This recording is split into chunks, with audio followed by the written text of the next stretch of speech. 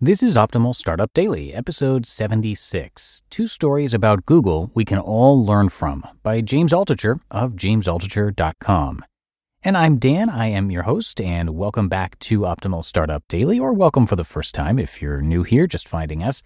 This is where I read to you every single day, including weekends and holidays, from some of the best blogs on entrepreneurship. And real quick, have you thought about adding Bitcoin to your retirement account? The whole thing can be super confusing, so how do you get involved? If you're looking to diversify your portfolio with new, innovative investments, check out BitTrust IRA. Crypto assets could be the best opportunity to build generational wealth since the discovery of oil. In fact, Bitcoin has been one of the best performing assets of 2020. BitTrust IRA will help you add cryptocurrency to your portfolio both seamlessly and securely. Security is super important. BitTrust IRA stores your private keys in nuclear bunkers with military-grade encryption. Come check it out. They have a 24/7 trading platform with no minimum investments and unlimited trades, plus a team to help guide you along the way if you have any questions, and with the lowest trading fees in the industry. Go to BitTrustIRA.com/OSD today to learn more. And for a limited time, BitTrust IRA is waiving the sign-up fee for OSD listeners, a $50 value. That's BitTrustIRA.com/OSD. BitTrustIRA.com/OSD. And I have that linked in this episode's description. And today's post is from popular writer James Altucher, and I'm going to share some more about him after the reading. So for now, let's get right to it and start optimizing your life. Two Stories About Google We Can All Learn From, by James Altucher of jamesaltucher.com. Story number 1. One time, Barry Diller was visiting Sergey Brin and Larry Page.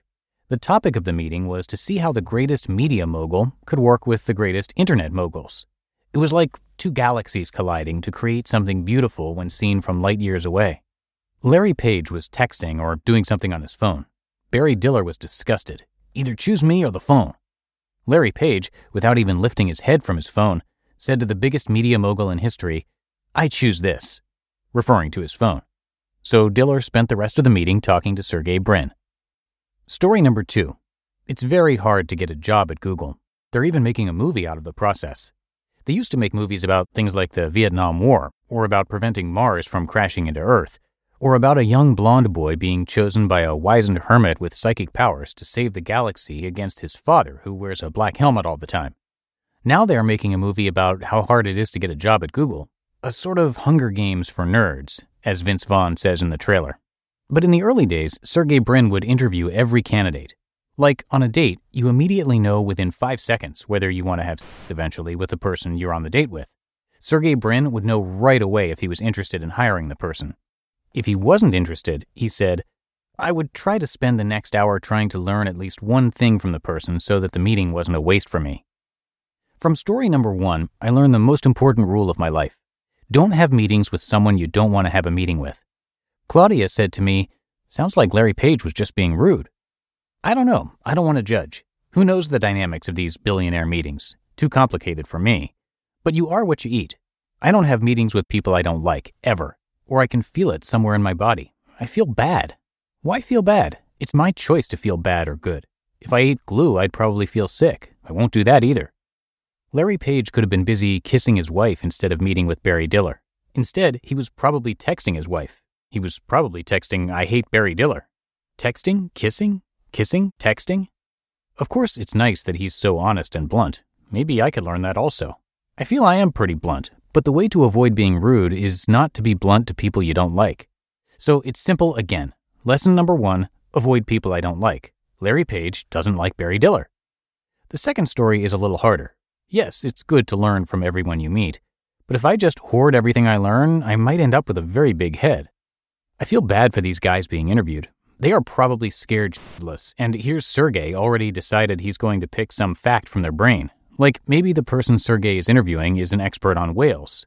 No need for whale people at Google, but can I eat whale flesh? Does whale loin make a good sandwich? Are whale fats healthy for my testosterone? Too many facts. I don't need to know so much about whales. I think Sergey's rule should be to do the opposite of what he does.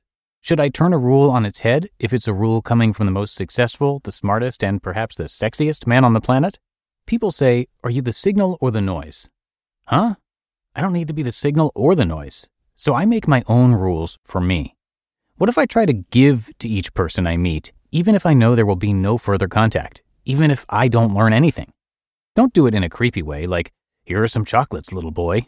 And you don't want to be patronizing either, like, you should really be up on your Shakespeare, young man. But what if you really listen to that person? Not to steal away his few morsels of knowledge, but just to listen to him, or just be kind. Maybe that's the gift he needs. Or heck, maybe he just needs his time back. Rather than spend an hour at Google, he can be walking around in the sun. He could be doing jumping jacks or putting his finger in his ear. Give him back his time. I don't know. What can you do to give to everyone you meet or everyone you see? It's hard. I'm going to try it. I admit, I'm jealous of Larry Page and Sergey Brin. I want to play with my phone while saying, I choose this to Barry Diller. I want to make the world's biggest website and cure cancer at the same time. I want to be the cool guy on the subway with $18 billion and wearing the first wearable computing on the planet. Give me. But maybe I also want to kiss instead of text, be quiet instead of meet, and feel like I have something to offer to everyone around me, even in the smallest of ways. That makes sense. I'll never have a job at Google. I'll never be the master of the galaxy, but I like having Sergey Brin and Larry Page as my reverse mentors. Thank you very much. You just listened to the post titled 2 Stories About Google We Can All Learn From by James Altucher of jamesaltucher.com. And now, if you're a startup owner, this is for you. Running a business is just plain hard. Endless to-do lists, employees to take care of, and your ever-present bottom line. So first of all, kudos to you for staying on top of it. But I want to tell you about Gusto.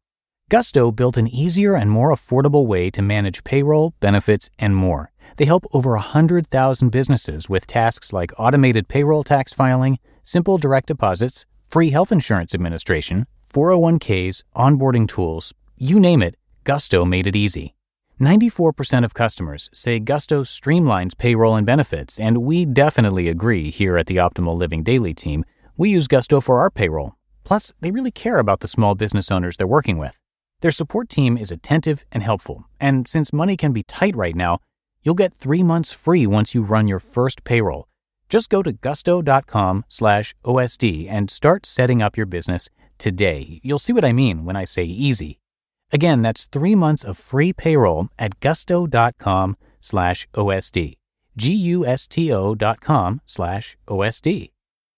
And I want to give a big thank you to James Altucher, as always. James is an entrepreneur, a writer, investor, trader, and podcaster. On his podcast, he has interviews with a bunch of talented people like Nancy Cartwright, Sarah Blakely, Tony Robbins, Ariana Huffington, and many more. That podcast, if you'd like to check it out, is called The James Altucher Show, and it's always in the top charts in the business category of Apple Podcasts for good reason. James has published 20 books and founded or co-founded over 20 companies. Come by jamesaltucher.com to learn more and read more. He's always got a unique take on things.